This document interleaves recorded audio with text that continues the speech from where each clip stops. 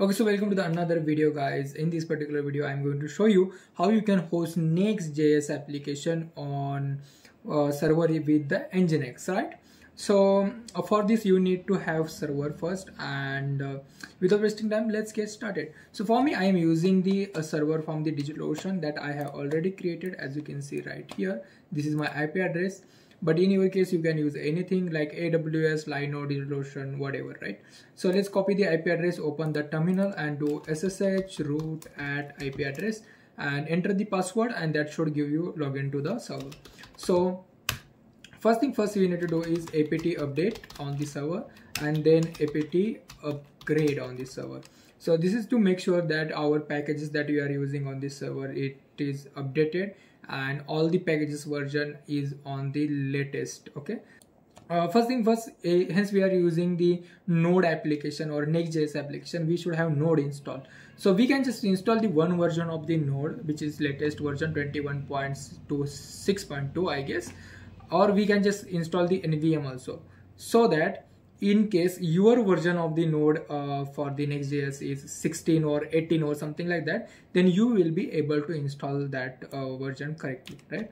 So command is this one. So first we need to enter this particular command. Don't worry, all of the commands will be given in the blog or description, so you can find there, but don't rush to go it. First see what is happening, because it might be possible that I'm covering something here which is not I have covered in the blog, right? So this is the command to install NVM on the system. For me, I have already installed. So once the installation is done, what you can do is source.bash and rc, and then you can do nvm-h, and that should show something like this. Okay, to install NVM's Node's latest version, you can do nvm install node, and that should install the latest version, right? For me, it's already there, so it will just give me already existed. In your case, if your version is different, then you can just add something like 16.2.2.3 or something like that, and NVM will install that version, right? So that being said, let's do node -v, and as you can see, my version is 21.6.2 right here. Okay, so we have Node set up. Next, we need to get the website files for the Next.js. So for you, I have already created the Next.js sample website on my GitHub. You can just clone using this particular URL. So in this particular command, what I am doing right here, let me just explain. Okay, let me just make sure it is recording. So I'm just git cloning the repository and putting in the /var/w sample Next.js. Okay, so let's hit enter, and as you can see, it is saying done. So let's go copy this path and cd into this particular path right here. And if you do ls, as you can see, the sample is there. So if I do sample, and if I do ls, as you can see, I can see the Next.js file is here. Next thing we need to do is we need to install the packages. So let's do npm install right here. And I don't have necessarily some fancy website created. It's just a basic website, so it shouldn't take too much time. Okay, so as you can see, all packages have been downloaded. So once that is done, you can do ls, and as you can see, we have the node models folder right here.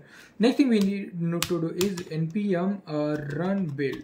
Okay, so this should build our Next.js project and put in the directory called build in the same directory. Okay, so let's give some time and let's wait until the build process is complete.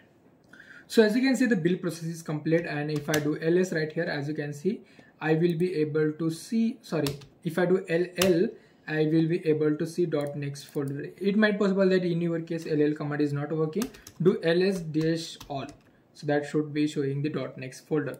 So this is just a folder where all of the files of the build are placed. Okay, so once that is done, what we can do is we need to install the one package called pm2 globally. So for that, command is npm install -g pm2. Okay, so let me just make my terminal a little bit bigger.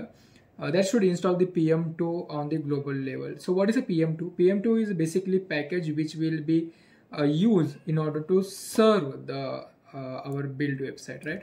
So the command is basically, let me just clear everything from the screen. The command is this one, pm2 start npm name sample start. So this is my project name actually. The sample name is my project name. In your case, if you don't know what is your project name, what you can do is you can just nano, I think configs files. Let me just do ls nano package.json file. Okay, package dot package.json file, and here you will find the name of the project, right? In my case, my name is sample. So if I hit enter, so as you can see, it is starting the PM2 service on the port 3000. Okay, so if I go in here, copy my IP address and enter in the browser, as you can see, I am able to see the website. So that's really great news. Now we need to deploy the website properly. So we will do PM2 kill.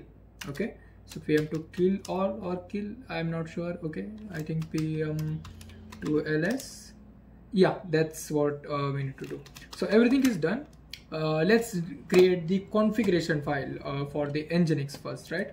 So you know that port is on the 3000, right? The website is listening on the 3000, right? Using PM2 if we start. So what we need to do is we need to make sure that we have installed Nginx.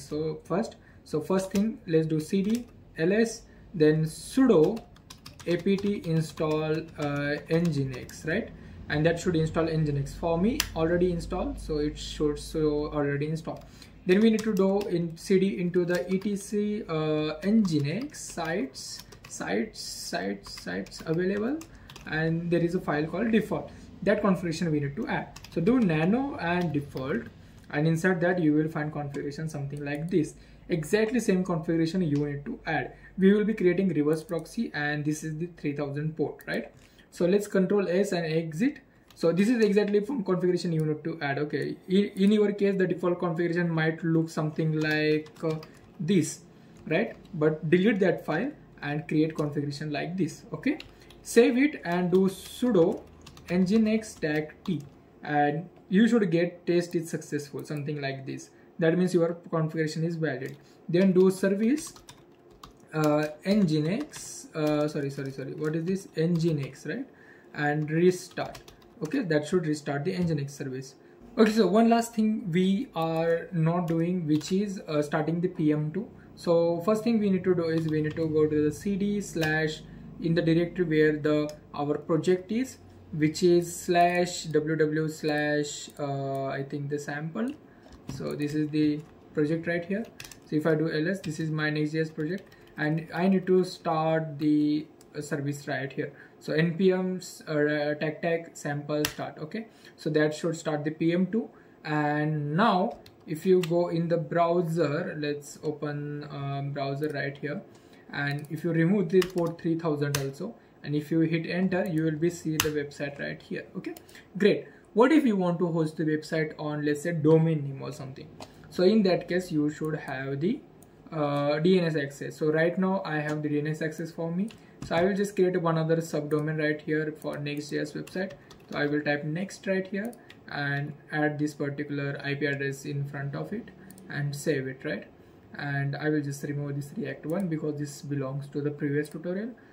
Okay, now in the browser, if I do next.1yt.in, it should show me the website, Next.js website. Yeah, so this is how you can host the Next.js app using Nginx, right? So that's all for this video. And right now here I'm getting this HTTPS because I'm using Cloudflare, and it adds HTTPS by default. But in your case, if it is not adding, then you might need to set up the SSL in the Nginx using certbot. Okay, so if you need that information, you can just ask to me in the chat box, or you can just do a little bit of Google search, you will find it anyway, right? So yeah, that's all about this one, and if you have any doubts, do let me know, and thanks for watching this one. See you in the next.